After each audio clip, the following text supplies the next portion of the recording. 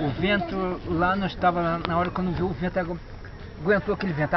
Olha, ainda tem menina zoada da telha caindo no chão. Foi que ano isso, Artur? Agora aí você me pegou.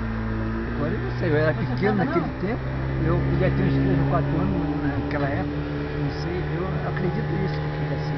Foi 56, cara. Então eu já estou com 66 anos, e aí você vê quanto tempo tem, né? Olha, então o finado Luca era vivo, o finado Luca ia sempre lá em casa, lá jogar baralho com a finada Lídia lá embaixo. Então teve um dia, nesse dia, o vento entrou, por cima destelhou tudo e pegou por baixo, entrou, a gente queria abrir a porta, 3 pessoas na porta para querer abrir, para sair para fora, por causa que a telha estava caindo, não conseguiu abrir a porta.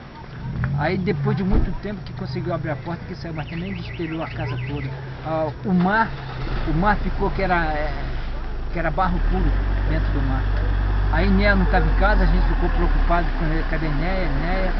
Aí depois Néia chegou lá na casa procurar a gente. Quando chegou não encontrou mais, a casa estava toda destelhada. Aí procurando a gente, aí foi na casa de Dona Rosa, foi ver, nós ficamos lá na casa da Dona Rosa. E o que aconteceu ali na igreja Assembleia, que o senhor contou? Esse vento pegou o final do manezinho, a Assembleia era feita de porção de pilastra. Então o vento pegou seu manezinho ali, aí seu manezinho não tinha para onde pular, e ele segurou na pilastra, o vento ficou levando ele, leva, não leva, aí ele conseguiu ficar preso ali na pilastra para poder o vento não levar ele. E qual que era o nome desse vento antigamente?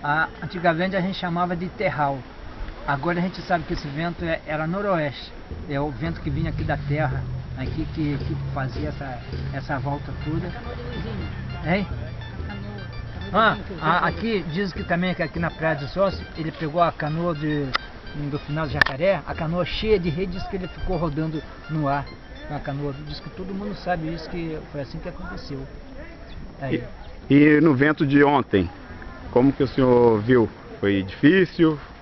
Esse vento eu estava em casa, eu só vi só o barulho, mas não deu para ver que estava muito chovendo, aí não dava para a gente sair na rua.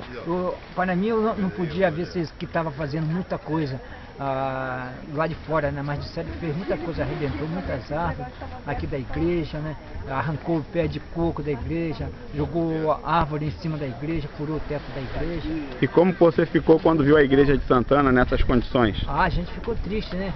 Ficou triste de ver a nossa igreja assim naquele estado ali, ficou muito triste pra gente. Muito obrigado, Artur. Um abraço. Outro.